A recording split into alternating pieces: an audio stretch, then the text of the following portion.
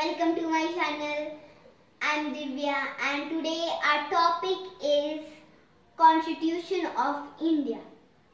So it took 3 years to make the Constitution. Put on it to action on 26 January 1950. And in our Constitution there are 255 pages. But it is not possible to read the pages. So by reading the preamble we can understand the Constitution, what rules and regulations are in it.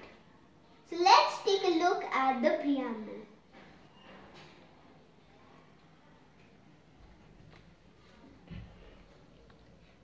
We the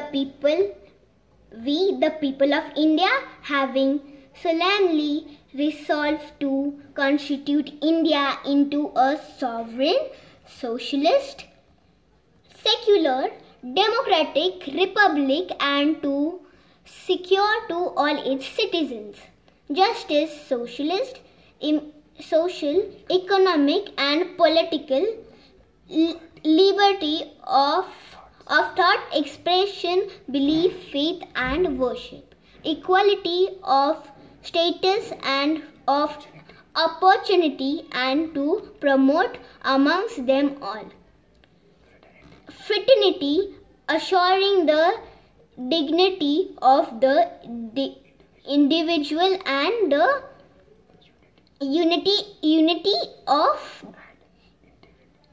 unity and integrity of the nation. In our Constituent Assembly, this 26th day of November 1949, do hereby enact and give to ourselves this Constitution.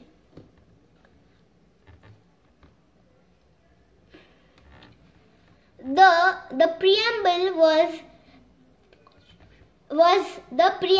was revised in December 1976 and the 2 words socialist and secular were added. So this is the original preamble and this is the one which was revised. So you can see this word socialist and secular. So let's see the meaning of socialist and secular. So secular means all religion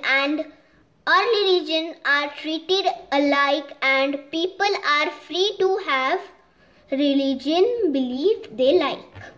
Now let's see what is the meaning of socialist. Socialist means wealth of the nation will be shared by all so that everyone can meet his or her needs.